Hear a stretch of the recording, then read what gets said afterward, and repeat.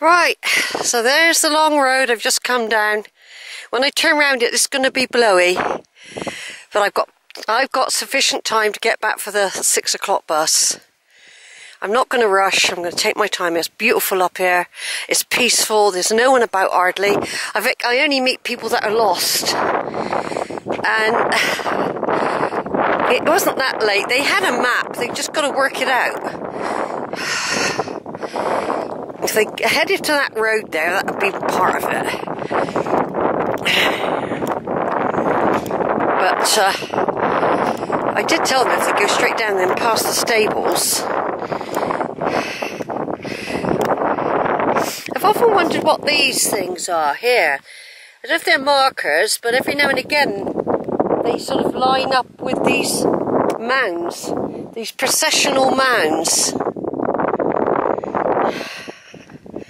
I'm just really enjoying this. I mean, I'm really glad it was windy. I don't care if it's 20 miles per hour.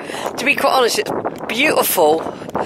This wind in the summer is absolutely a saver. I mean, I'm walking along. I know it's hotter than I realise, but I've got this wind blowing against my face, blowing through my light shorts, cooling me and allowing me to be able to breathe. I've got no breathing issues. I feel really good today. I actually feel really good. I mean, I've had no shortness of breath. A little tiny bit going up the hills, but that's normal. I've kept off the cheese. I plan to have the cheese when I get to the bench table in the field. As I approach Pony Slights, there'll be a sheep field with a table in it, or a bench, I can't remember which. I'm going to stop there and have my cheese and tomato and my much looking forward to Ribena drink with a straw. And I took it all the way out the other day and forgot I had it. I forgot I had it the other day.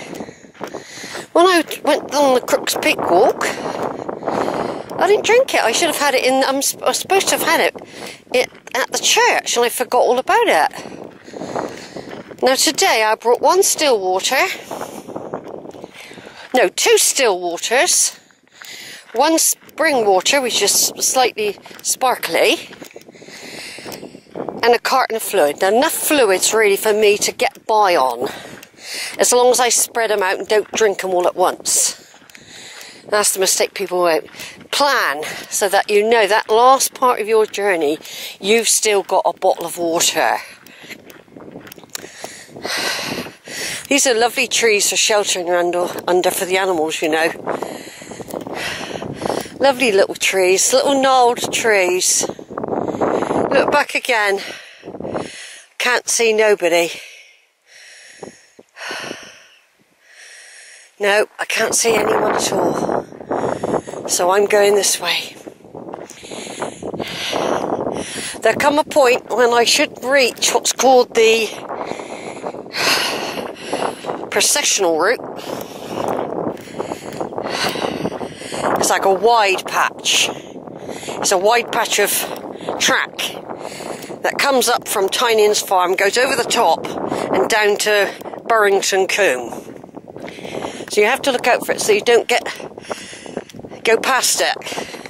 Because I have got lost before now. I've been lost up here in the mist once, and it was quite scary actually. I thought I knew my way around. I've been lost in the mist a few times on walks, and I couldn't believe I got lost. I really couldn't believe it. I thought I knew the place, you know, like the back of your hand, if you know what I mean. But you get disorientated in the mist. I mean, if I obviously had a compass, you wouldn't, but I do normally have a compass with me. I don't think I've got it today, but I don't carry everything with me. I just wish I was a bit stronger and fitter to be able to carry my tenting equipment, you know, and sleeping bag and all that, and I'd go off for longer sort of hikes. But But I've got to remember I'm getting on a bit. So I don't know when that'll happen yet. I'm building up the equipment though. I've got a really good floor mat, if you like, which you put your sleeping bag on top of. But it's bulky. Too bulky for carrying. The roll enough is can be bulky as well, even though it's light. Some stuff's light, but it's bulky. So this self-inflated mat roll, if you like, they cost about £100 plus because they're ultra good, ultra light, easy to inflate and deflate. Look at that view. Let's see if we go back to the trig point a minute. So I've just walked all the way along this track, all the way. There we go. Scotland are playing. They might have finished actually. Scotland are playing somebody today in the Euros. Oh, it's beautiful now. I can't believe there's no one out. Can't believe there's no one out. Right, all I've got to do is carry on. I don't have to go as far as the trees at Rowberrow. I'll be coming out in a minute. I've got to look, don't miss the turning for the processional route. It's easy to miss sometimes when you come from a different direction.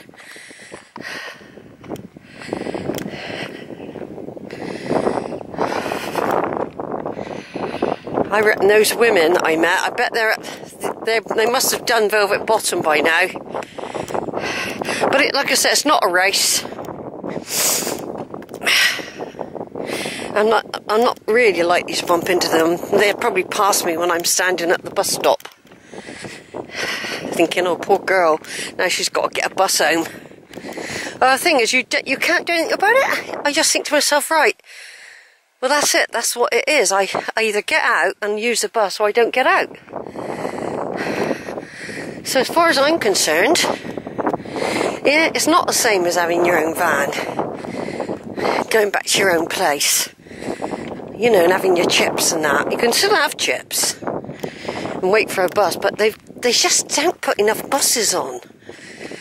They stop them. I mean, there was one year they put them on to 8 o'clock, and that was brilliant.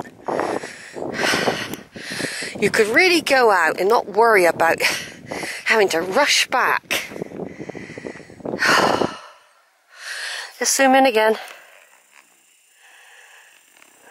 All the way. Looks a long way. The wind's a saver today. I moan about the wind, but I thought to myself, oh, it's going to be breezy, it's going to be cold. It ain't breezy like that. It's beautiful. It's actually cooling me. So I'm not getting all hot and bothered. Can't be long now before we reach the procession. I'm looking forward to my cheese and tomato. I really am.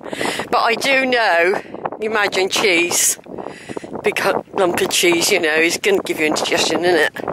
Keep it for the end of the walk.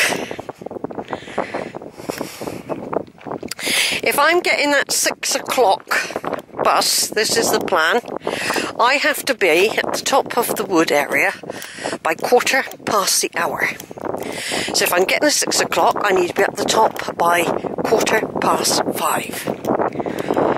If I decide to get the 5 o'clock, I need to be at the top by 4:15. Those are the rules. And here we are. We're at the processional route now. I can see a wooden marker and what looks like mowed grass, but it's not mowed. Rabbits eat it. Yeah, here we go then. We've reached the processional route, which I use a lot, and I'm coming from from Longwood. It's wide, you can't miss it. It's a big, wide processional route. There we go. There's the trees of Rowberrow. There's the trig point right over there. Burrington Combe would be down there, and I sometimes do a lower walk.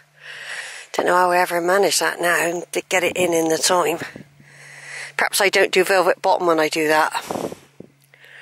Could be I come straight to Longwood and up. Yeah, I think I do. No, I don't. No, you don't.